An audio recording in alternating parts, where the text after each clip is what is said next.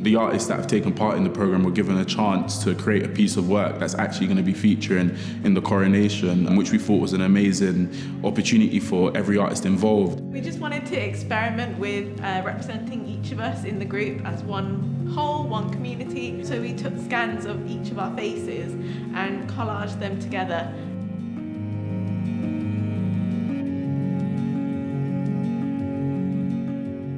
The theme that we focused on for this particular project is service to the community.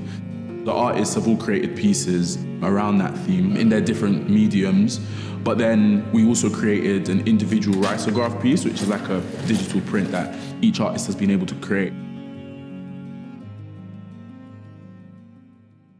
It was the first time that I felt that I really had an opportunity to make an impact. It's completely changed my perspective on myself, given me more confidence, and I believe in myself a lot more.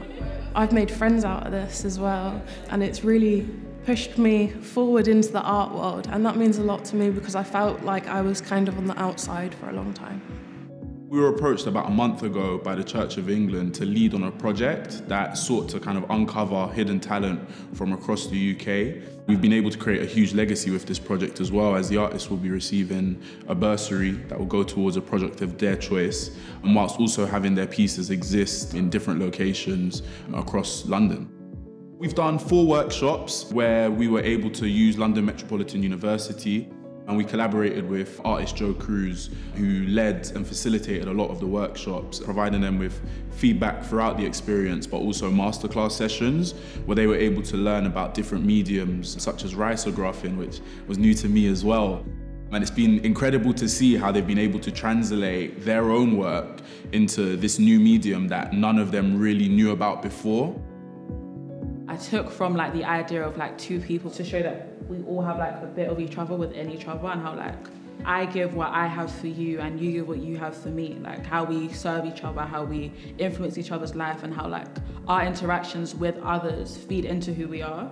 When I think of community and the community that has supported me and the community that I work with through my youth work, I think immediately of sisterhood and having a safe space to lean on one another and having a support system. For my Riso piece, it's a recreation of my sculpture, and it involves 2 members of the Creative Commission community. I was really inspired by the chair collection that we saw at London Metropolitan University. One chair in particular stood out to me, the Prince of Wales chair. Chairs serve people. We sit on a chair and it holds us, and that's just a good analogy, I think, for service, that we want to raise people up and hold them in our service. The wash basin represents foot washing, which is a very humbling act and taken from the Bible, where Jesus washes the disciples' feet.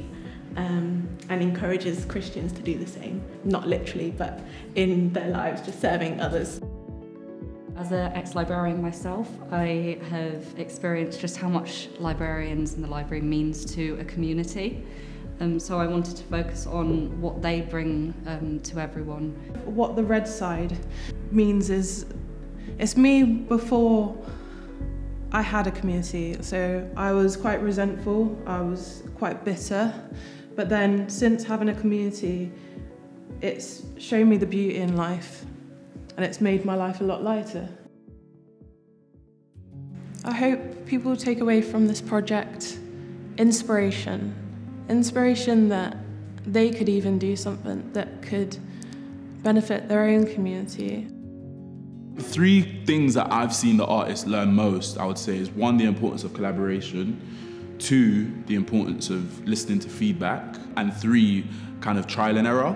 I think it will be interesting to see how far along society has come from, the coronation of Queen Elizabeth, and I think these pieces will be, a great feature in that, in terms of the progression of society and even in the artwork that's been put together. I think that there's some really reflective themes in terms of the world we live in today. That existence in this moment will be beautiful.